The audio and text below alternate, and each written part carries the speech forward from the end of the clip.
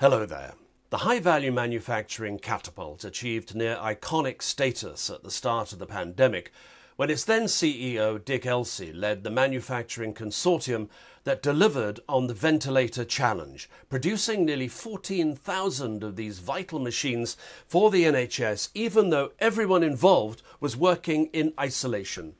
It was an extraordinary effort made possible by brilliant engineering, Elsey's leadership, and of course the advanced digital manufacturing technologies that permitted such a wildly successful design collaboration and production to happen via remote control. Well, today I'm delighted to be joined by Dick Elsey's successor as CEO of the HVM Catapult, Katherine Bennett. Katherine joins us from the National Composite Centre near Bristol, one of the Catapult's 7 national research centres. Katherine, welcome. Thank you very much, Nick. Pleased to be here. Now, you've just released the Catapult's annual report. It's clearly been a heck of a year for the High Value Manufacturing Catapult. Well, it's been a year of roller coaster for everybody, but certainly for our catapults, we're really pleased about how the 7 centres worked so hard, so diligently, and worked on many, many collaborative projects, which we include in our review, such as working on the ventilator challenge and some amazing work with PPE providers, one of whom is now the biggest supplier of PPE to the NHS. In a matter of weeks, they ramped up their production. So quite astonishing, the results, and I'm very proud to hear the stories of what they've been working on. You've just mentioned the ventilator challenge, of course. That was an astonishing episode. But the Catapult did more than the PPE and the ventilator challenge to aid in the national response to COVID. And I think it demonstrates the breadth of operations that you have as part of the 7 research centres of the Catapult. Yes, of course, there's the outstanding work led by CPI up in Darlington, who were part of the vaccines task force, again, who helped to ramp up the vaccine production at very short notice. And the connections and projects and collaboration experiences that the teams have learnt through this experience will be super helpful for us in the future to come. Well, I was going to say, do you take for granted that the wider population, and perhaps even some in government, really understand why the Catapult was uniquely positioned to deliver on this very vital action at a moment of national emergency? Well, it really brought to the fore the scope and breadth of all the capabilities in our centres. You know, we have 18 sites around the UK and 7 centres, all of which you have incredible capabilities and machinery. We have £800 million worth of machinery assets owned by our centres. But more importantly, Nick, going to your question, it's the skills, the capabilities, and also, finally, the convening, the collaboration that the Catapult can bring. And that's what really made sure that we were at the fore of bringing people together so quickly in light of this dreadful pandemic. Well, obviously, everything that has happened has added further to the Catapult's political capital. What is your strategy now as the new CEO? What are you going to do with that political capital? How are you going to spend it? So we've just marked our 10 years of being in existence. I mean, some of the centres individually have been around for a lot longer, but certainly it's put our name on the map. I maybe want to work hard to ensure that name on the map is in bold and underlined even more. And it's the stories and the case studies that I've been learning about since I've been visiting the different centres since I joined 8 weeks ago that's really helped me understand how I can communicate that better to government audiences and also really importantly to the rest of industry. Now, you've just mentioned the Catapult has been sort of formally in existence for 10 years, and it's grown from that small cluster of innovation and research centres into arguably one of the largest manufacturing capabilities or facilities in Europe. And the report says, your annual review says, that the Catapult is a true agent of industrial transformation. What does industrial transformation mean to you, And how does the Catapult achieve it? Well, those are the two words that are really my mantra as part of my time as CEO. It's how we can ensure that the capabilities that we've developed, the people we have, the skills, the projects, the ability to convene people, all of that, we've got very high ambitions, can help transform the industrial landscape.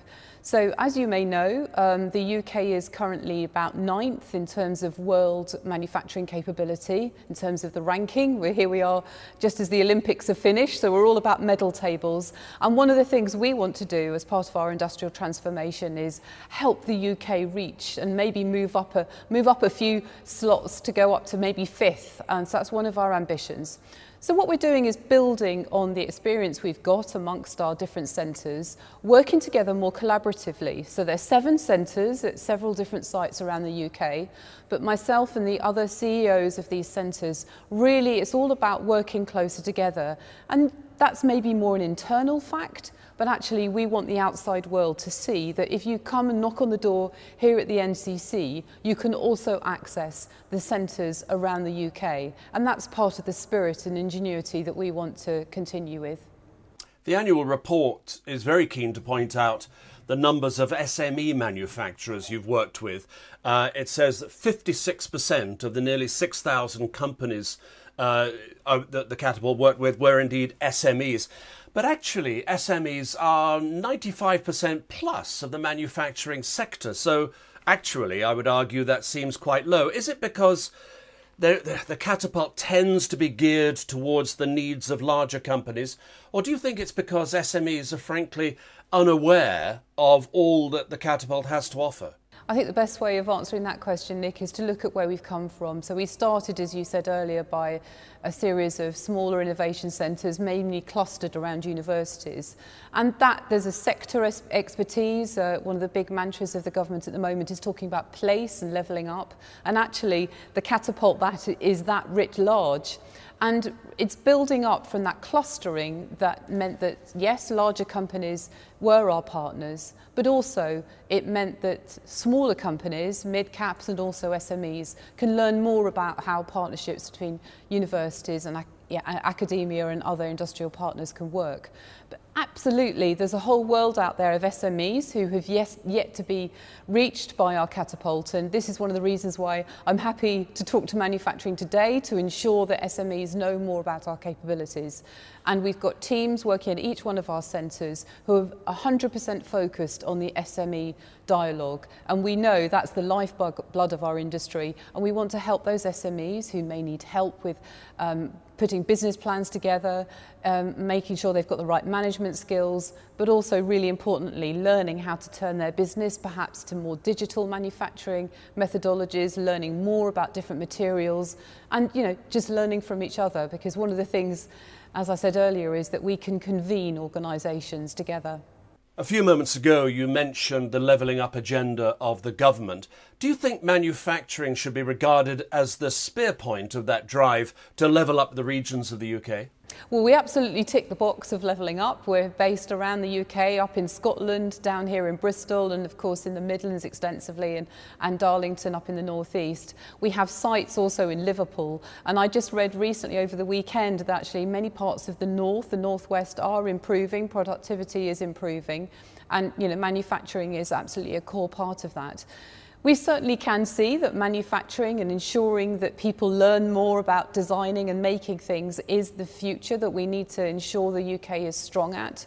We're all in this together. It's not just learning how to do manufacturing or how to do it better. It's also about having the right skills, and that's another part of the work that we're doing here at the Catapult to help ensure that different parts of the UK also can have access to the right skills and talent. A final point, you join the HVM Catapult following a brilliant career at Airbus and before that at General Motors. How will your experiences at these very large companies inform your leadership of the Catapult? Well, I feel very lucky actually. Very early on in my career, I also worked for a short time in the nuclear industry. As you said, I worked in automotive and then latterly in aerospace. So these are 3 key sectors that are really important for the Catapult. And I'm actually really enjoying, Nick, learning more about other sectors that I didn't know so much about. Construction, pharma, food and drink. So there's so many opportunities. But yes, I will bring hopefully a lot of the experience I've had in those other large international companies to bear, to bring examples of good working practices. But actually, at the moment, I'm learning more from others than I'm bringing. But I'm sure I'll be able to bring some of my experience in the next few weeks and months as I get to know everybody and learn more about the opportunities the Catapult can provide. Katherine, it's wonderful to see you taking over the reins from Dick Elsey at the Catapult. All the very best of luck to you and the teams around the country. Thank you, Nick, and good luck with Manufacturing TV. Thanks very much, Katherine. This has been a special report from Manufacturing TV. I'm Nick Peters. Thanks for joining us. See you again soon.